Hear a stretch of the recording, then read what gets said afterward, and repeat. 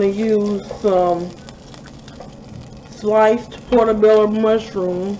I'm not going to cut these down at all. I'm going to leave these whole, I think. And I'm going to use some Lipton's Kitchen's mushroom and onion soup mix, using cream of mushroom soup. It doesn't matter, whatever kind you buy is alright with you. If it's alright with you, it's alright with me. I'm going to be using some all-base seasoning. I'm not going to be using a lot of salt because the sodium on this is quite enough to have a lot of season mixtures in here. And it'll bring some spice into your dish. I'm going to be using some lemon pepper.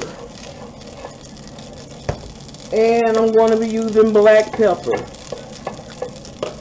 And I am going to be using saffron. A little goes a long way.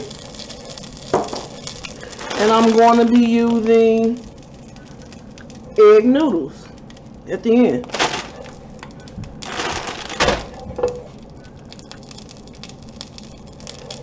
Now, if you prefer to not put in any of these seasonings, that's totally fine. It's up to you what you choose to put in your dish. But this is how I make mine. And it is very good and it's healthy because I love vegetables. There's not a lot of sodium that's going to go in here at all. Now I'm just going to stir these in here and let them soften up some, which I mean I just want enough softness so I can stir the rest of my stuff in. Let those saute a little bit, then I'll be right back.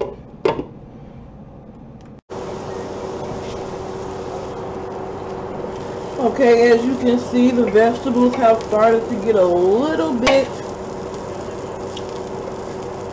of that caramelization texture. Okay, and I think these are sauteed enough for my liking for my soup, because they'll get softer as the soup cooks, because we have to add liquid into it.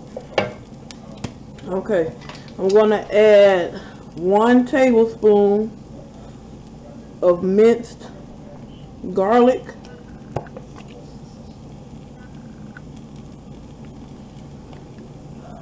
And I'm going to saute it with these, and I'm adding these last because they can easily burn.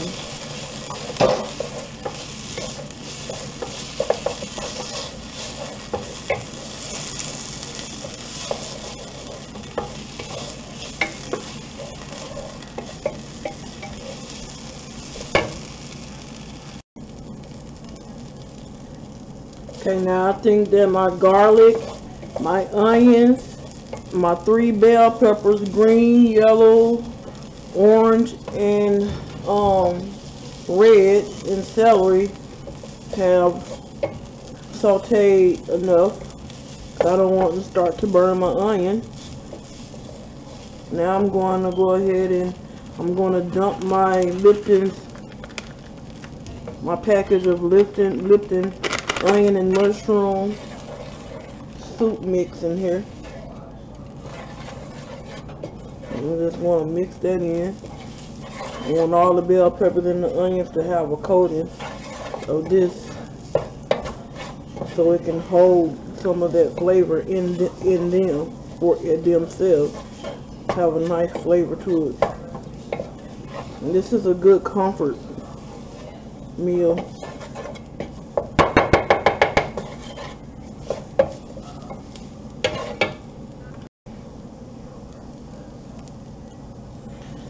Okay, now I'm going to dump in a little bit of water in here. I'm going to mix that up. Just a little bit to start off.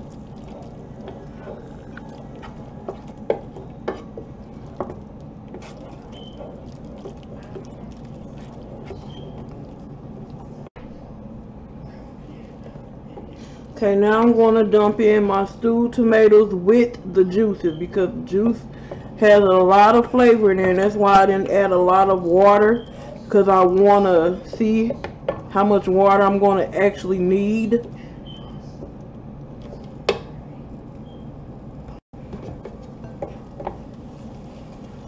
Okay, now I'm going to throw in my cubed chicken breast.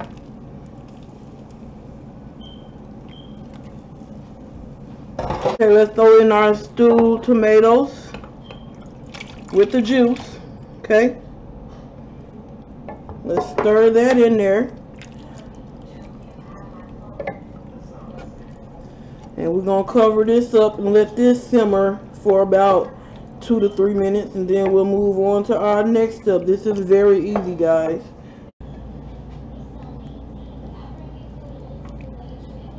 Okay, now it's been a couple of minutes since I put the stewed tomatoes in here. Now I'm going to go ahead and add my water.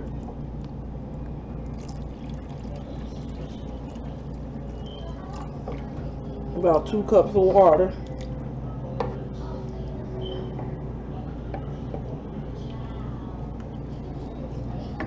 I'm going to add my seasoning,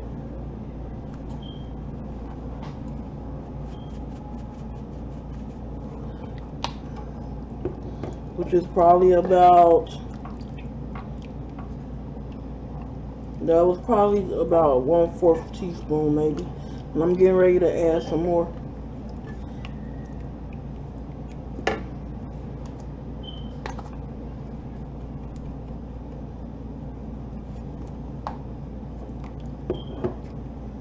To make it a full teaspoon. Now I'm going to add in my pepper.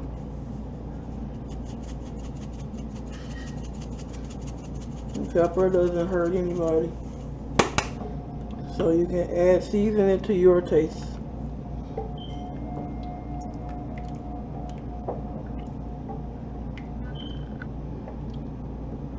Then I'm going to add my lemon pepper.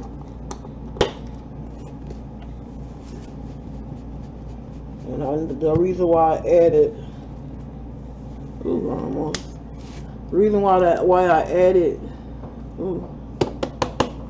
regular pepper and lemon pepper is because usually more lemon comes out than pepper when you're trying to use these in the thing right in the jar here. Well, excuse me, out the container. Okay, and then I'm going to use my saffron. Now, saffron is known as the king of spices, and the thing about this is you have to know not to use a lot, because a little bit can season a whole dish, a pinch, sometimes under a pinch, and that's going to give it that savory, fresh. Oh, it's also good. It makes your dishes so much better.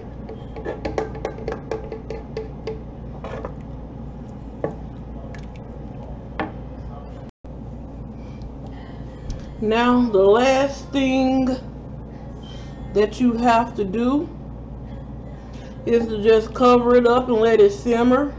And then after it simmers, I'm gonna let it simmer for about maybe an hour, because I'm looking for a desired thickness. Okay, as you can see, the stewed tomatoes have cooked down a lot, and the sauce is very thick. Now we're going to go to our other step, which is adding the cream of mushroom, and this is going to cook down and make it thicker.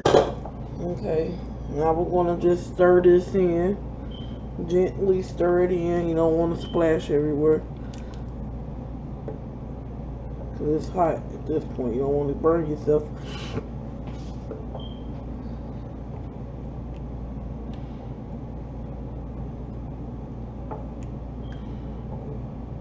And then before I put this in, again, I'll let this simmer for about an hour, okay?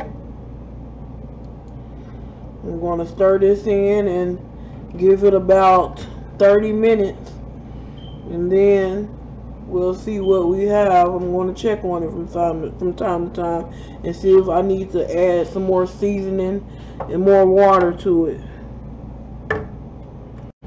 Okay, now here's the last, well, not the last though, because I'm going to add something else in mine. But for people who don't want the other stuff that I'm going to add, or the other things I'm going to add in mine, this will be the last step, which is the egg noodles. I'm going to add about a cup of egg noodles because the mushrooms are like another protein. It's like a meat, and you know, noodles get you full and they spread a long way. That's about a cup. Okay, before I put the top on, I'm going to put my mussels in. I'm going to just let them steam open, because I'm going to just stir them in and let them steam open.